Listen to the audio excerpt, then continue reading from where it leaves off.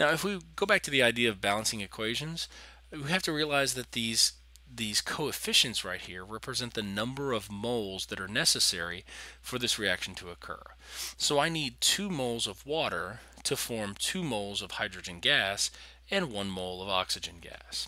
So these coefficients, although they're nice and useful for balancing the equation, they also give you quantitative data as far as the number of moles that are necessary to react with one another. Nitroglycerin is used as a blasting cap. A blasting cap is a device used as a primary explosion to set off a larger charge. How many grams of water will be 100-gram blasting cap produce? So I'm trying to figure out, okay, this is what I have for nitroglycerin. It's a pretty complicated formula, but really what it ends up being is you take 100 grams of nitroglycerin. I'm just going to abbreviate it NG. You should be able to take this compound right here and turn it into a molecular mass. You should be able to say how many oxygens there are, how many nitrogens there are, how many carbons there are, and how many hydrogens there are. The resulting molecular mass of nitroglycerin is 227.1. That's the number of grams per 1 mole. Now the question asks us specifically about water. So if we were to look at this, we can create what's called the molar ratio. 1 mole of nitroglycerin results in the production of 2 moles of water. The reason why I know that is there is no number here, which means the coefficient of this is 1. The coefficient of water is 2. Therefore, I have converted from 1 mole of nitroglycerin to 2 moles of water.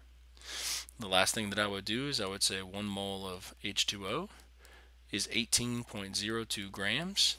I would multiply it out, and when I do that, I get 15.9 grams of water, which is not very much, especially when you're setting off a 100-gram charge of nitroglycerin. Okay, the next example that we have says how many moles of carbon dioxide are produced when 18 gallons of octane are combusted in the presence of excess oxygen. So that's a key right here. And what that lets me know is that I have enough oxygen to make this reaction occur, because we will talk about limiting reagent after this. So we start off with a little dimensional analysis where we say we have 18 gallons of octane. Okay, the first thing that we need to be able to do is we need to be able to get to something that we can work with. So we look at 1 gallon, and we say that 1 gallon is 2.6 kilograms, and that comes from this ratio right here. And then 1 kilogram is 1,000 grams. So now I've got it in grams of octane, which I can deal with. But really what I need to get it to is I need to get it to oxygen. Remember, to go from one substance to another, you need a balanced chemical equation. So we start off with the idea of octane being combusted. Well, here's octane that was given to me. The process of combustion from earlier in this lecture means you add oxygen to it, and you produce carbon dioxide and water. Okay, now that you know that, you should be able to write a balanced chemical equation for this. And when you do, you end up getting 2. This ends up being 18.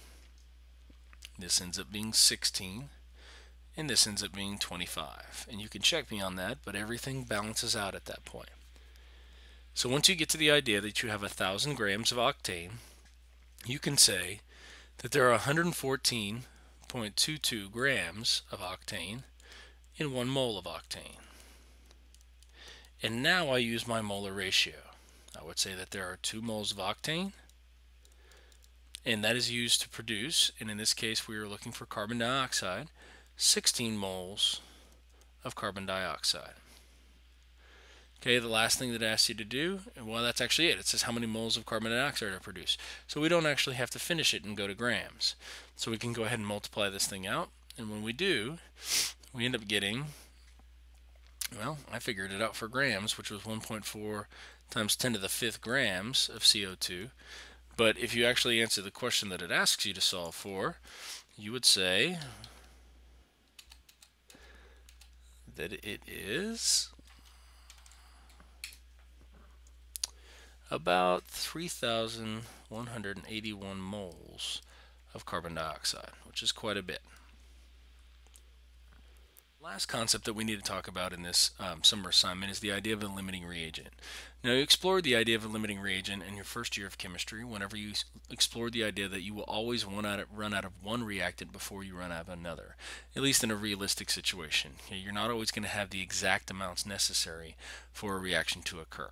So you need to be able to identify what the limiting reactant is and then use that to predict how much is in fact made. So we see that in the example J1. It says, what is the limiting reagent if in the equation below 10 grams of NaCl is added to 1 liter of solution along with 25 grams of silver nitrate. So if you look at this liter has nothing to do with it. Okay, that's just the water that you're adding it to, and that'll give us concentration that we'll talk about later. But realistically, I have 10 grams of sodium chloride. So I have 10 grams of NaCl, and then I can look at the molar mass of NaCl, and I can figure out that it is 58.44 grams is 1 mole. Next, I can say that I need 1 mole for one reaction to occur, because this right here is 1. And then I can say that I can make 0.1711 reactions occur as a result of this.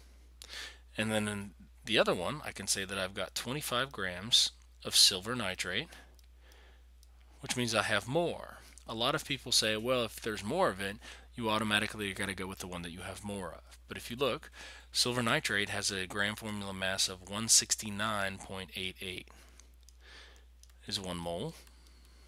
And then you can say that 1 mole is 1 reaction because, once again, there's no coefficient, so you can assume that it's 1.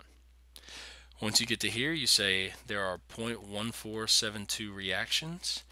And the limiting reactant is the one that always you can do the least number of reactions with. In that case, I can 0.1472 is less than 0.1711. Therefore, silver nitrate is what we call the limiting reactant. We would call sodium chloride the excess reactant. It's the one that you're going to have left over in the solution whenever this thing happens. So that's the one thing. If somebody asks you what's going to be in the solution at the end of the reaction, you would have sodium nitrate, you would have silver chloride, and then you would also have sodium chloride. Okay, you would not have any silver nitrate though. So let's look at the last example. And the last example says 30 grams of copper combines with 100 grams of tellurium to form copper telluride. How many grams of copper telluride are produced? So if you look, you have copper plus telluride is going to go to copper telluride. And so whenever you look at this, you have the idea that's our reaction that's going to occur. It's a 1-to-1 relationship. So we would say that we have 30 grams of copper, and then there are 63.5 grams of copper in 1 mole of copper. And then you can say that there's 1 mole of copper in one reaction. So I produce 0.472 reactions with copper. I do the same thing with tellurium, 100 grams of tellurium, and I would say that there are 98 grams of tellurium in 1 mole of tellurium, and then I would say 1 mole is 1 reaction. If you look, there are 1.02 reactions, so 0.472 is my limiting reagent. So if I'm trying to predict how much is actually made at this point, I would use my limiting reactant. So I'd start off with the idea that I have 0.472 reactions, and in one reaction I produce 1 mole of CuTe, and then 1 mole of CuTe ends up having a mass of 161.55 grams. Multiply it out, and you end up getting 76.25 grams of copper telluride. Now this right here is what we call the theoretical yield. Now we will explore later in this year how we never actually reach the theoretical yield in an experimental situation. Instead, we actually get something called the actual yield, and we compare the actual yield and the theoretical yield in order to figure out the percent yield. But there's more on that later.